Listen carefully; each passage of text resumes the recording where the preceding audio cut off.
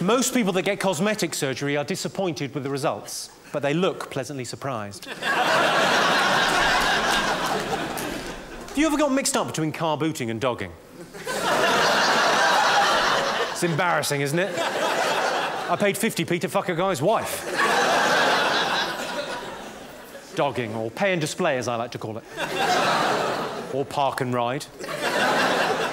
Make-up sex is amazing after you've had an argument, but inappropriate if you've had a fight with the traffic warden.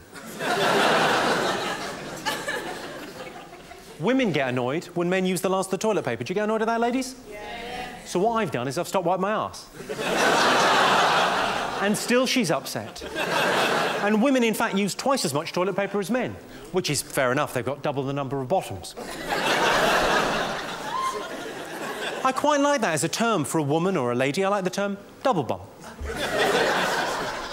Have you met my double bum? No, two bums, yes. One at the back, as is traditional. Another little fella around the front. Little fella's maybe the wrong term to use, but... I'll use it in a sentence. I was on holiday with my double bum. We were in Thailand. We were having a little bit of lunch in a cafe on the beach.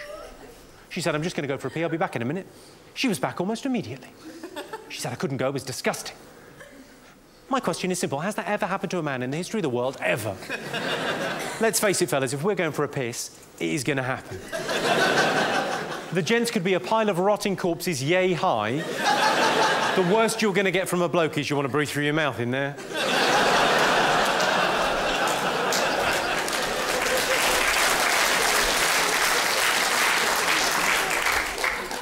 She said a weird thing to me recently. She said she wanted to wear a blindfold during sex. I thought, well, fine. On the one hand, you want to take away one of your senses in order to heighten the other four, in order to increase the erotic pleasure of lovemaking. Let's give that a go. Sounds fun. On the other hand, I was thinking, what you're really saying is, I will fuck you, but I'm going to have to cover my eyes. People with Tourette's. What makes them tick? That was originally about suicide bombers. I've toned it down for you.